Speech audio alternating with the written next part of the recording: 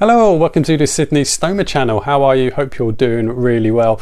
In today's video, we're going to be talking about the difference between a colostomy and an ileostomy. And what I mean by the difference, I'm going to be talking about where they generally are situated on your body. That's what I'm going to talk about. So the reason I'm doing this video is I have been asked a number of times by people that are new to having a stoma or about to have a stoma, or it's a consideration for them. They do a bit of research, they come across words like ileostomy and colostomy, and they just ask what the difference is between the two. So that's what we're going to show you, and I'm going to show you using this digestive system poster that I've got on my wall here for you. This poster is very good, but it is kind of stretched. It's stretched to illustrate everything that goes on in there. In normal terms, this would be a bit more bunched up. That would be right in the middle, with the large colon pretty much wrapping all the way around it. So it's just stretched out for illustration purposes only. So if you follow my channel, you know that I've got a colostomy. And let's talk about the colostomy first then, and then we'll move on to the ileostomy. Now the easy sort of way of thinking about a colostomy is what this part's called. So this in its entirety is our large colon.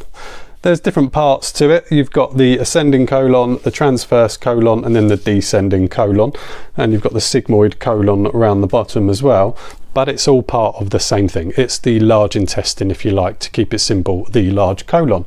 So for colostomy, think about the colon, because it's colostomy, colon. So we've got the colon, colostomy. Simple as that. So what that means is that when you have a stoma, mine's a permanent permanent stoma, all my rectum and anus has been removed. So this part here, the rectum and the anus, that's all been removed. For me, that's all gone. I haven't got that anymore. I've got a Barbie butt, Ken butt, or Action Man butt, as I like to call it. That's gone. So because that had been removed, then they had to form a colostomy, and they would form that off the large colon. So they go inside and they're push through a piece of your large colon in its simplest form out onto your stomach. So colon, colostomy, colon, colostomy, yeah? So the colostomy would generally, not all the time, but generally is on the left side of the body as well. So if we pop that there, that's on the left side, left colostomy, colon, colostomy. Make sense? Simple, isn't it? So yeah, that attaches to the large colon. Simple as that, and it's generally on the left hand side. That can vary. It's not everybody's got it on the left. Sometimes it can be up as high as up here, depending on what's had to be removed, etc. So it can be a bit higher, but generally it's over on the left side. That's kind of a general rule really, but it does differ depending on what type of bowel disease or what type of surgery you have. So large colon, think colonostomy, colostomy, and that generally sits on the left side. Yeah, makes sense. So let's have a look at a ileostomy. So an ileostomy is going to be connected to the small intestines, your small bowels, which is this lovely curly whirly stuff in the middle. As I said, it's normally condensed more. This is just expanded. So we've got the small intestines. There's different parts to that as well. But the bit that we're looking at to help us know something's an ileostomy is because we've got the ileum. This part of your intestines is called the ileum. The small part where it reaches the ascending colon, large colon, this bit here is also known as the terminal ileum, the last part before it hits the large intestine. That part there, I've had mine removed, and another bit connected, because with Crohn's disease, this part, the terminal ileum, it strictures, it kind of breaks down and collapses almost. So my bit of that has been cut out and another bit reformed. So yeah, that's known as the terminal ileum.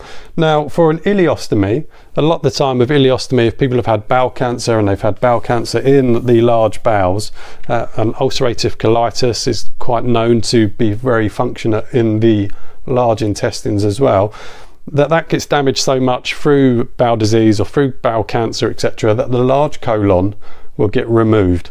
So what will happen is this piece would generally be removed, and the ileostomy would be attached to the ileum.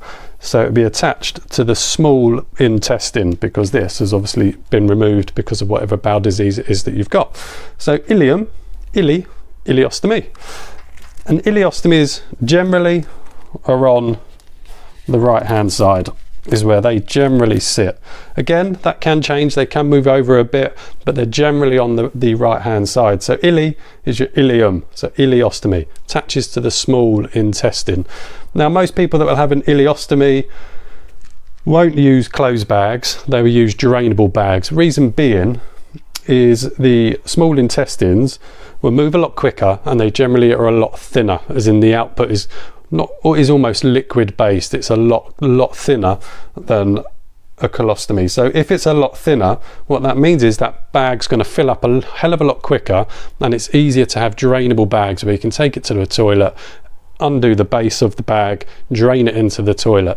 Otherwise, people with ileostomies are going to be changing their bags all day long, and that's not going to be any good for your skin. So with a colostomy like mine, I use closed bags because I've still got I've still got the majority of my small intestine. I've had some of it removed, and I've got the majority of my large colon. So when the poo, if you like, let's just call it poo, let's keep it simple, or you get the food that comes in and it starts getting, the bowels do their thing. I'm not a doctor. They do their thing, and once it gets into the large colon, it's the large colon where poos will start to really take form and take the shape that we know. Except for me with Crohn's, mine were always various. So once it gets into the large, it starts thickening up, more moisture is pulled out of it, which generally gives you a stool. So with a colostomy, I don't have a huge amount of input, it's very slow and it's quite thick. Whereas with an ileostomy, it's all in the small intestines and it hasn't started to form yet. Moisture isn't being pulled away from it yet because it's not in there. So it makes it a more kind of a liquidy base, which means that bag is going to fill up a lot quicker. So there you go, quick simple video of difference between a colostomy and an ileostomy. So yeah, remember, if someone says they've got a colostomy, think colostomy, large colon, large intestine. And people that say they've got an ileostomy, if you're trying to understand which one it is in your head when they're telling you they've got an ileostomy, just think of the small intestines, the ileum, ileostomy, and that's it. Simple as that, really. So like I say, one on the right, one on the left generally, but that can vary as well. Hope you found that useful. Stick something in the comments if you liked it. I'll see you all in the next one. Take care. Bye now.